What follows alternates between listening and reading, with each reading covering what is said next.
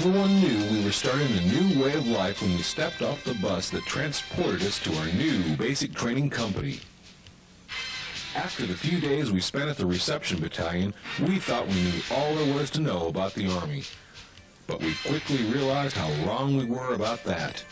The drill sergeants really kept us in line while we collected our baggage, and we knew for sure who was in charge.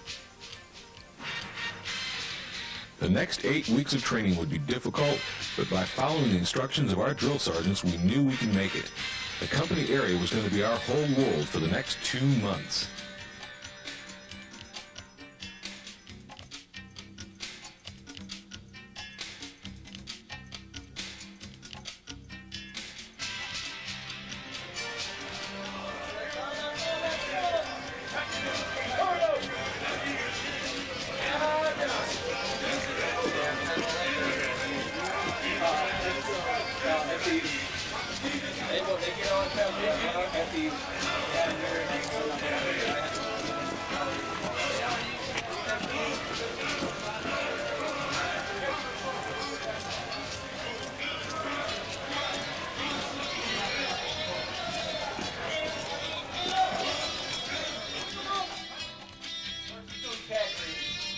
Senior Drill Sergeant is Drill Sergeant McMillan.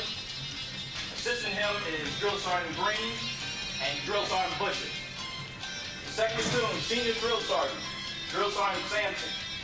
Assisting him is Drill Sergeant Rouse and Drill Sergeant Turner. Third platoon, Senior Drill Sergeant, Drill Sergeant Partee. Assisting him is Drill Sergeant Wellborn and Drill Sergeant Gentry. Fourth platoon, Senior Drill Sergeant, Drill Sergeant Rowe. Assisting him is Drill Sergeant Swain, Drill Sergeant Edwards, and Sergeant Phillips. Drug and alcohol is not allowed. So at the end of the cycle, you will get a break where you can go off with your family members. And if that's the case, you cannot drink alcohol or mess with drugs. Possession of prohibited items. When I say prohibited items, you're going to get a list from your drill sergeant telling you all these things that you're not allowed to have. Focus on training, because that's why you're here. Everybody understand? Yes. Yes. All right, on your feet.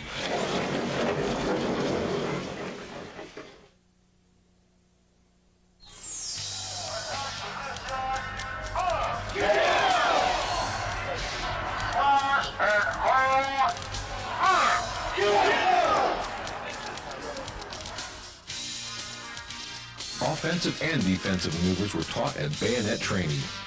Butt stroke, slash, smash, thrust, and withdraw were all commands we needed to remember to be successful at the bayonet assault course.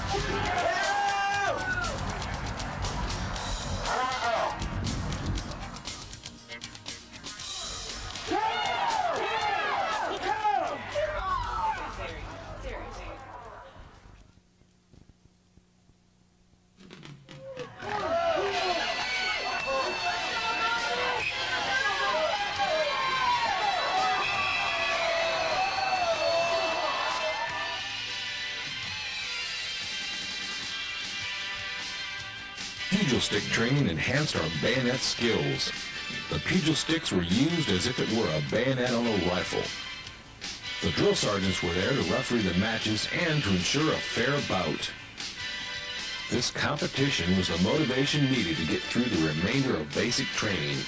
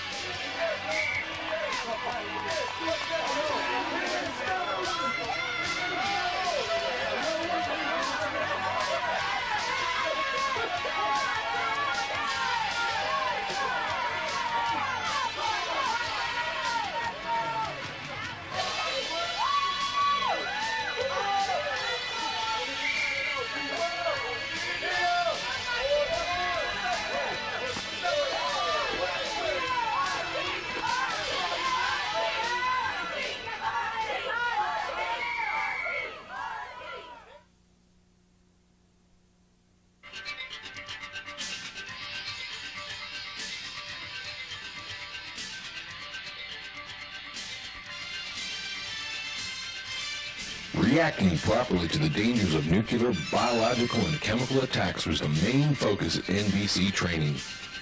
Putting on the M40A1 protective mask and entering the chamber, then feeling the effects of the CS gas made us realize what a real attack could be and how we would have to prepare for it.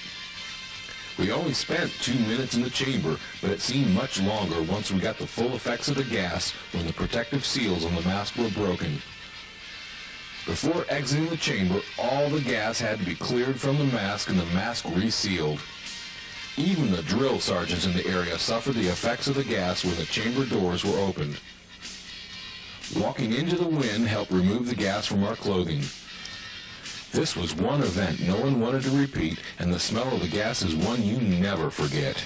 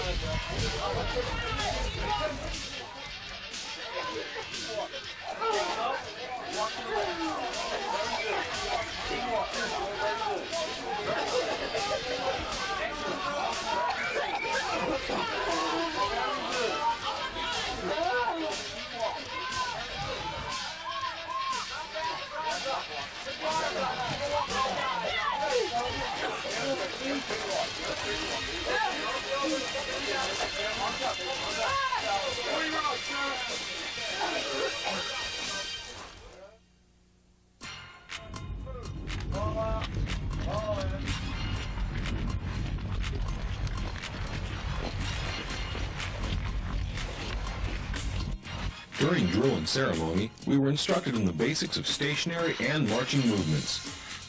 We were also taught the manual of arms with the M16 rifle. We could do right face and left face without even thinking. Learning the rifle movements required more skill than marching. After practicing column right, column left, and counter columns, we thought we would never make a mistake again. Each platoon was sure they would be the winners of the drill competition.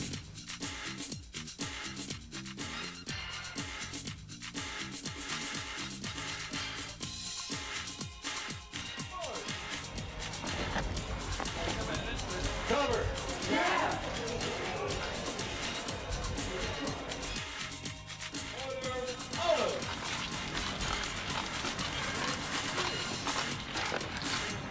Forward! Forward! Forward! Forward!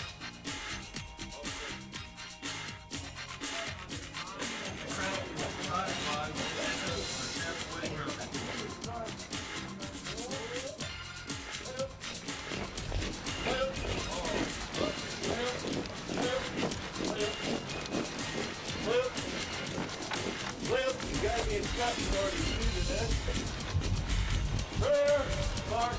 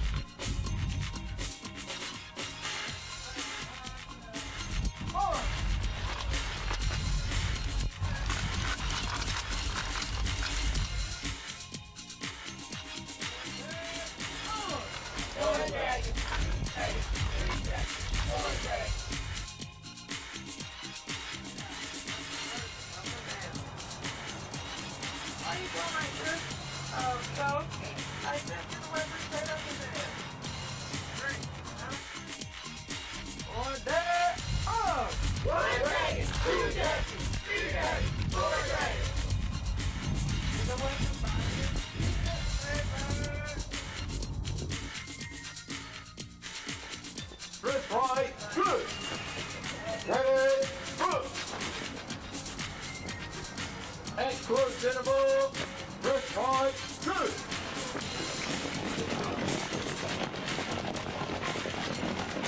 Fingers and thumbs extended and joined. The heel of your hand placed on your hip. There we go. Mark. Close. Close.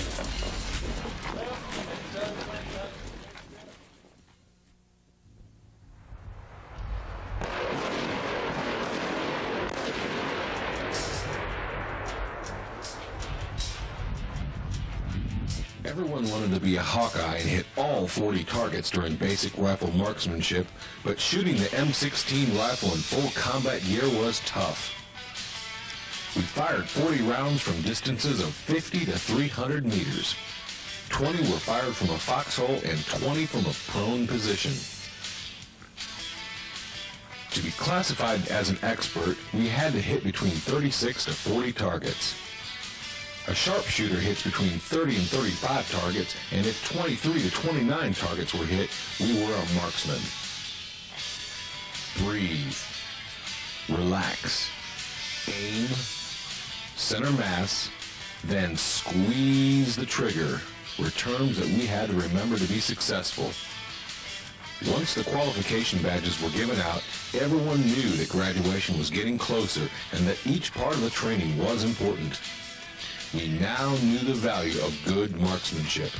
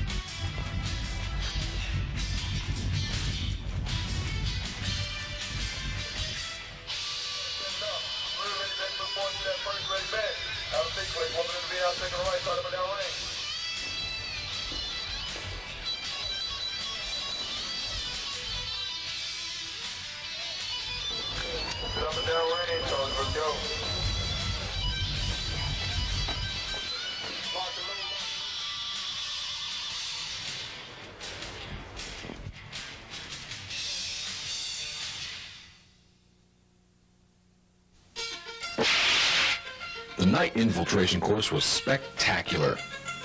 The mission was to maneuver the 200-meter obstacle course with real explosions going off within 5 feet of us. Training at night was a new experience, and the overhead machine gun fire made us feel like we were in a real combat situation.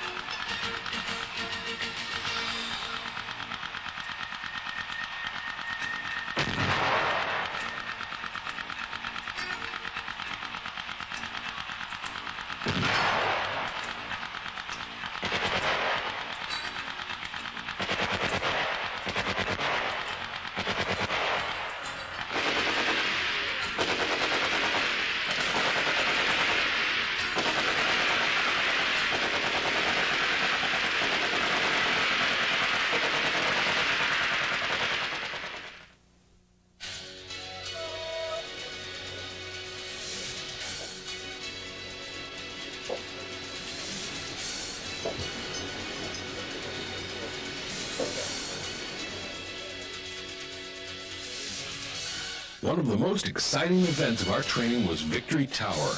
25 feet above the ground, we had to negotiate up a 3-rope bridge, pulled ourselves down a 1-rope bridge, climb up again on a 2-rope bridge, and then climb down a cargo net. Once we got a feel of the ropes, it wasn't too bad, and the safety nets took away a lot of the fear. Our drill sergeants demonstrated how to tie a Swiss seat. At the top of the tower, we had to swing across an opening 40 feet above the ground. It was a real challenge for all of us to rappel the 40-foot wall. The tower taught us aggressiveness, confidence, and teamwork. It took all our concentration and strength to complete the event.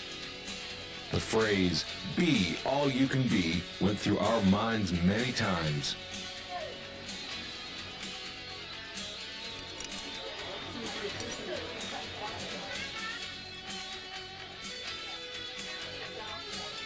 Down. Don't go nowhere. Down.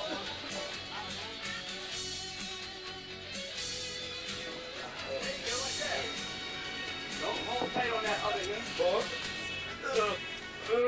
Right.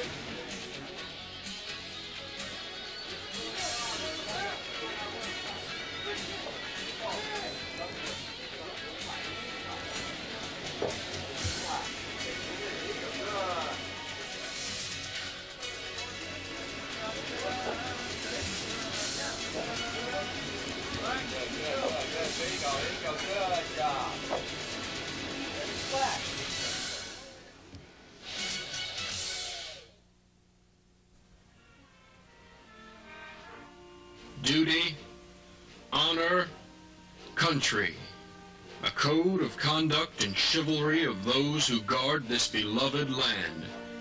An ideal so noble that it arouses a sense of pride, and yet humility, an expression of the ethics of the American man-at-arms.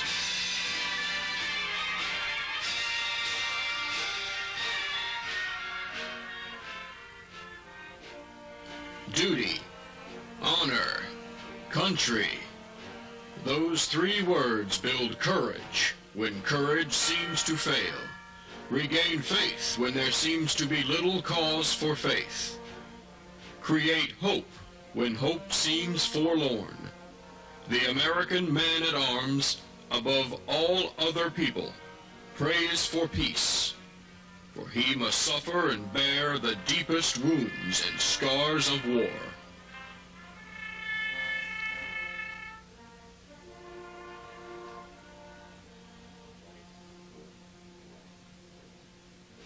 Duty, honor, country. The unbelievers will say they are but words, a slogan or a flamboyant phrase. Every demagogue, every cynic, and every hypocrite will try to downgrade them to the extent of mockery and ridicule. The code with which those words perpetuate embraces the highest moral law and will stand the test of any ethics or philosophies ever published for the uplift of mankind.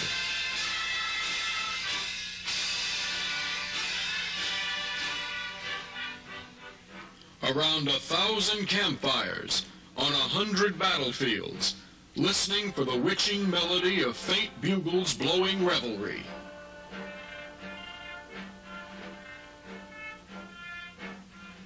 Far-off drums beating the long roll. This is the story of the American man-at-arms. His name and fame are the birthright of every American citizen. In his youth and strength, his love and loyalty, he gave all that mortality can give. He has never failed us. Were he to do so, 1,000,000 ghosts in olive drab in brown khaki, in blue and gray, would rise from their white crosses, thundering those magic words, duty, honor, country.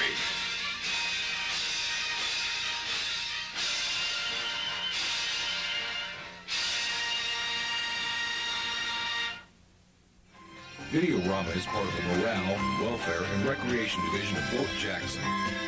All revenue received from this project and other MWR activities go toward improving the quality of life for all the soldiers at Fort Jackson and toward providing a community of excellence.